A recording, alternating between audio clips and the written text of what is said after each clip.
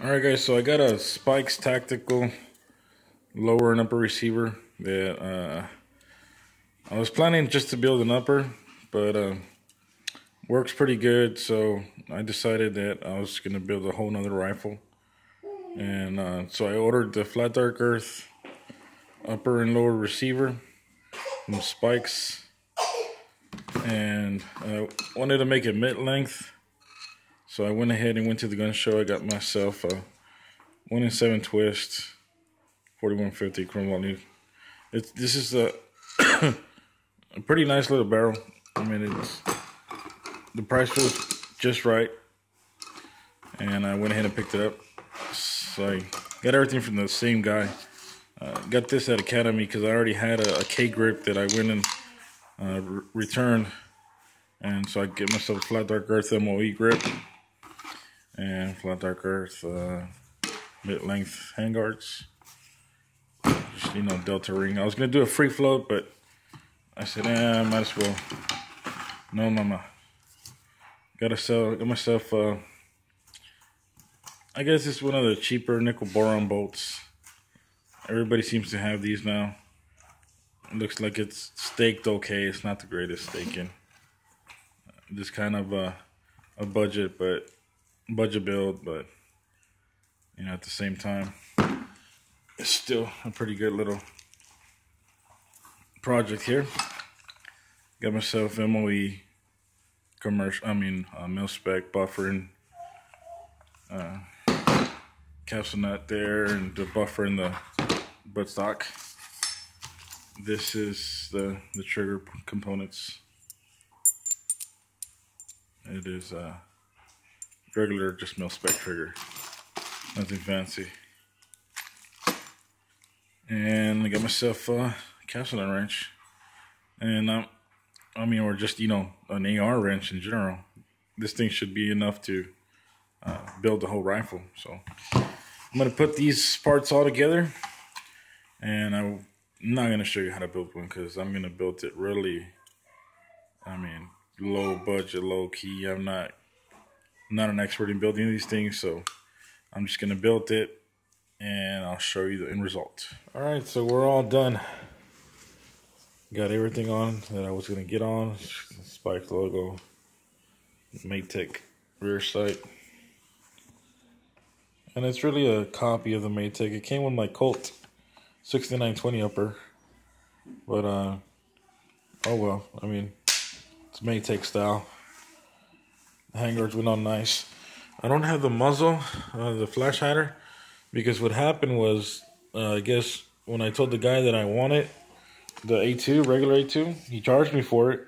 He didn't put it in the bag, so I gotta go tomorrow to the gun show again. That's an excuse to go again. And these are all the tools I used, all of my brute force and the wall a little bit. So we got a old rubber mallet. This thing's pretty cool. It's a DPMS all-in-one AR15 wrench. So I use that. These little tools here for the grip, and one was just for, I don't know, whatever. Duct tape. I use this instead of bending my gas tube. I went ahead and used this as a form of aligning the barrel nut, so that I knew it was straight. And some simple tape on an old vice grip. It's just old vice grips, and I just put tape on there. That's for the bolt catch. As you can see, if I get this to stop moving, as you can see, no scratches on the receiver. Not that it matters much. One thing to note on these receivers here, if you plan to buy one from Spikes, mine came with a lot of Cerakote in between every crevice.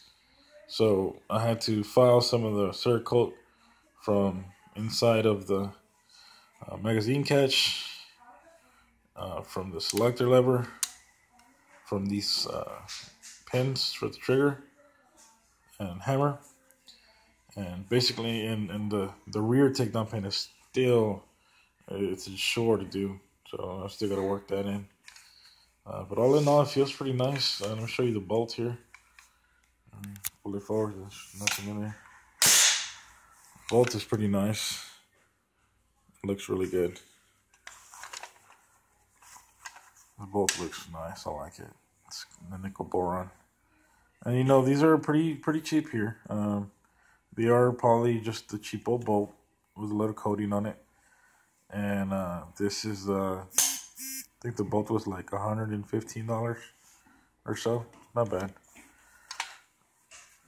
But like I said, I gotta go get that. I gotta go get the muzzle nut. I already have it paid for, so I just gotta go pick that up at the gun show. And pretty nice. I like it. Take it out, shoot it later. And I'm gonna leave the standard trigger guard. Kind of like the accent of the black there. Kind of breaks up the tan a little bit. And here it is.